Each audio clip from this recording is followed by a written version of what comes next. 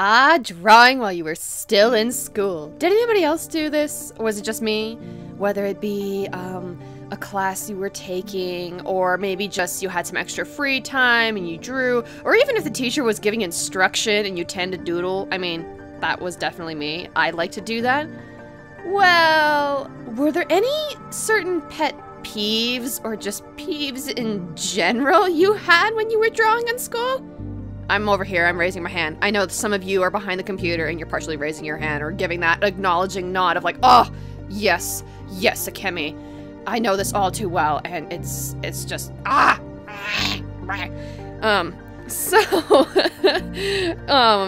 did you draw a lot? And did you always seem to have that one person constantly looking over your shoulder and it just bothered you every time, but you were socially awkward so you couldn't even say, go away, and they did? Yes. Well, since a lot of my peeves from school came back from high school, I am actually redrawing an old piece that I made from high school. The old drawing is over here. I'll just real briefly just show that on screen while my speed draw is working in the background. She was a character I made for Clamp's series Tsubasa, and for the longest time I called her Sakai, but I think it's actually pronounced Seki. S-E-K-I. I don't know. I mean, I'm such a weeb and I don't know how to pronounce the name, so you know what? Oh well. But it was something that I remember drawing in school, or something I remember really proud that came out of my high school days, and I was like, this is the perfect time to take this character, take this drawing, and just redraw it. So that's what I'm doing. I'm redrawing my old character, my old Tsubasa character. And also, if you noticed way at the beginning, I actually did use a pose. I have a program called Design Doll. I'm gonna put it up on the screen a little bit right here. There it is. There's Design Doll. I purchased a license for it, and it is a free program, but the license basically just allows you to save the models, so that way you don't have to recreate the models all the time. You just get to save the models and then open them up, and there you go. But anyway, I bought this program just because it helps me so much digitally when I just struggle with things like feet and hands and foreshortening, and I just wanted Seki, I think that's the appropriate way to say her name, not Sakai, even though nostalgia me wants to say it like that. But I just wanted to redo her pose. So I went in, I quickly drafted up a model for her, and even the model itself is like not totally perfect. And I know some people will be like, oh my god, you're tracing, but you know what, that's what I use for reference, for digital reference, and it's a tool for me to use, and I enjoy it. Now, back to what we were originally talking about. Yes, peeves. Peeves at school. Peeves, as a noun, and Google says, is a cause of annoyance. Oh yes.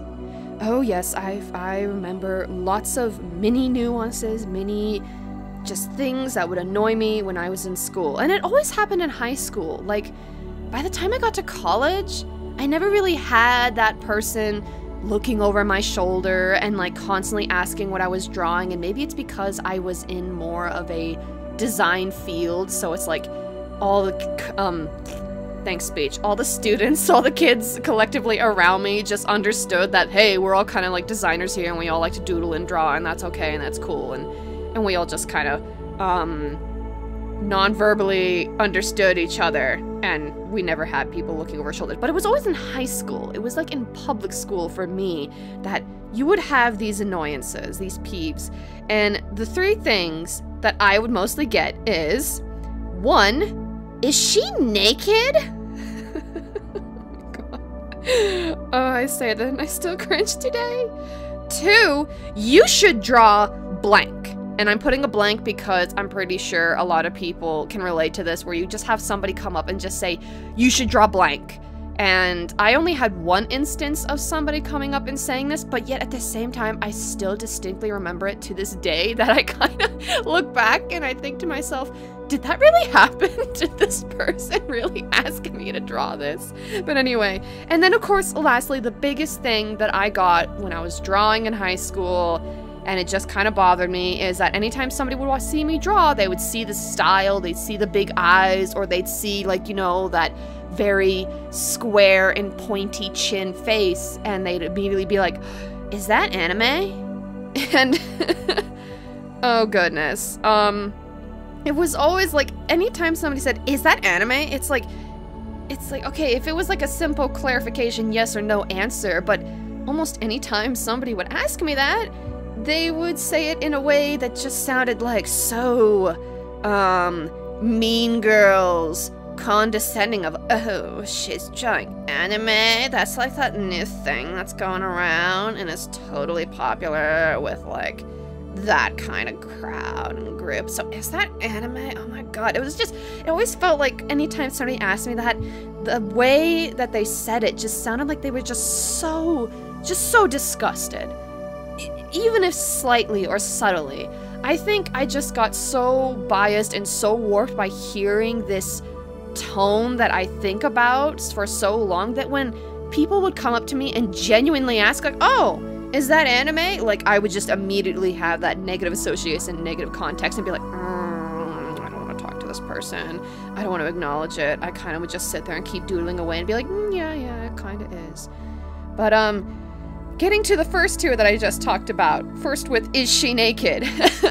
I mean, I would never draw characters with, like, their clothes on automatically. I would always start with the body. I would start with the head and the neck and the shoulders and the torso and blah, blah, blah, blah, blah. I had my own just way of trying to figure out the body. And, because people, it's like, it was just, the timing for me was just so terrible. I would always have somebody that would look over, and it's like, conveniently look over as I'm conveniently drawing, like, boobs, or, the, what's it called? The crotch area, and somebody would be like, oh my god, is she naked? And it's like, there's no nipples, there's no nothing, it's just a blank slate, and people would be like, is she naked? And I would just be like, I'm not finished. That's always the response I had to do with, I'm not finished. Like, people, please just wait, just stop. Please just stop. Like, I don't know. That was just one of the things that always bothered me. I didn't get it a whole lot. And at the same time, I still continued to draw in class, but I think as my classmates got to know me, they just kind of knew that I was that person that just doodled in class and nobody really ever bothered me. I think I maybe had one or two people in high school that would see me working on, like, comics or something, and they would want to see it, but otherwise, I think the majority, after they got to know me and got to know I was that artsy kid in class, that they would leave me alone. But yes, is she naked? No, she's not naked. It's not finished yet. Please stop coming to those conclusions. Please be patient. Okay. The other one that I got was, you should draw blank. I don't know if any of you out there have ever had this, but that was me. You should draw blank. And the blank, that the word that I'm going to use to fill in this blank is, and it was only one time, only one person ever asked this of me in high school. I don't remember what grade in high school, but somebody said to me, you should draw her boobs bigger. I remember that line. I remember it distinctly. I don't remember the person, I don't remember the classmate, I know it was a guy, but some dude in my class looked over my shoulder, saw me drawing a girl, and was like, you should draw her boobs bigger. That's it. It was just so profound, and I think it just shook me so much to the very foundation of who I am as an artist that I've never been confronted with that kind of commentary or somebody saying something so profound to me that it just boggled my mind that I still remember it today. You should draw her boobs bigger. And I'm like, wait, what? And I just kind of was like, no. I don't remember what I said, but I kind of just nonchalantly, like, shrugged them off. Like, yeah, whatever, just go away. Just no, stop, no, And then, of course, is that anime, which I have already talked droves about. But yes, it is anime. It's a style that unfortunately, like, I don't remember her name, but, oh no, I remember her name. Oh man, now that I'm talking about this, I remember her name. I'm not gonna say it. But yes, I too had that art teacher that was like, ugh, anime, why would you draw this? You're gonna get an F in my class if you draw anime. I did also have that art teacher too, but I actually had two sides of the spectrum. I had that really bad experience of an art teacher, and I actually had a really amazing experience with a different art teacher who didn't mind that I draw anime. And so that was exciting. But so I know that another peeve people have is that if people watch you draw, and truthfully to me, I just never had a problem with people watching me draw. It's kind of like, I think about it as like backseat gaming, but it's like backseat drawing. I don't have a problem with you watching me, but the moment you start doing like nitpicky things and constant commentary and stuff that I just didn't ask for, that's when I start getting like, no, stop it. And I also feel like drawing, due to the fact that I wouldn't mind drawing out in the open, especially with my friends who would like to watch me draw, and I think that just made me more accustomed and comfortable with it. But I understand that there are people out there that the moment somebody starts watching you draw, it's like everything becomes 10 times harder, and you just get you get all tense and get nerves and you hate it. And I'm so sorry for those people out there who have ever felt that way. So I also feel like my peeves are basically usually because they're due to how a person's tone is. I think this is the main reason why those peeves in high school were because of somebody's tone and how they said it.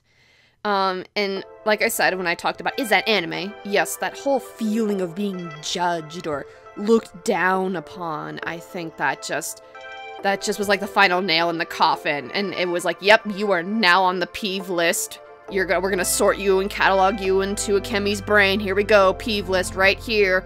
Is that anime? I never liked how some people just sounded so condescending for it. And anybody out there else ever got that? Any of you, those of you who are like, remember high school or maybe still in school? Yes, I know some of you are still in school. You guys got this. You're awesome if you're still in school. Don't let things get you down. You're amazing. But, yeah, I hated that. I hated feeling so judged and looked on it. And so, I guess I'm gonna be asking with like, what were or still are some of your peeves when you drew at school? What were some of your pet peeves? What was something that was just obnoxious that you didn't like? Whether, like, yes, like I said, reiterating myself, mostly half the time because my brain will run away with tangents and I'm trying to get back to what I was talking about prior. But anyway, for those of you that are still in school, what are some of those pet peeves? What are some of those annoyances? What are some of those things that you were like, oh my goodness, just leave me in peace, I swear? And what about some of those of you that are already out of school and it's just like a distinct memory you still have to this day of like, ah yes, the battlefield of class. Sometimes it felt like that, I'm not gonna lie. Just trying to make your way through. Oh my goodness. So, oh my goodness, please, please, please tell me in the comments below some of your peeves, some of the nuances, some of the annoyances that you had. I think I'm just talking and rambling on and repeating myself over and over and over again. So I'm gonna go ahead and wrap this video up a little bit. But please, please comment below. Please tell me. I would love to see them, love to read them, love to interact with my amazing community. So, that aside, be sure to follow me on my socials. They're gonna be in the description below. But yes, follow me on my socials. DeviantArt is usually where you get all of the amazing arts. And Instagram is also where you get amazing arts, but other things like crafts, because I like to craft and everything. And then, of course, the one that I'm mostly the most active on is Twitter, where I feel like Twitter, I'm just using it as a great way to just interact with people in different communities, art communities, and so on and so forth, and just tweeting things that are randomly on my mind. Sometimes there will be photos, sometimes there will be selfies. There hasn't been many selfies in a long time, but anyway, yes, follow me on my socials if you want to see what I'm doing. Comment below to tell me all your amazing pet peeves. And thank you so much for, thank Thank you so much for liking. Yes, brain, that's what thank you so much for watching my amazing peeps. Chair, you squeak one more time and I swear. Thank you so much for watching. Give it a like, comment, subscribe if you want more of this amazing content. And please, please, please ring that notification bell. Because if you don't ring the notification bell whenever I put up videos, you won't know about it. They'll just get lost in your feed and you'll never see them again. Or at least that's what it feels like sometimes. But yes, ring that notification bell so that way you can keep update. And remember, everybody, be awesome, be you, a Kemi.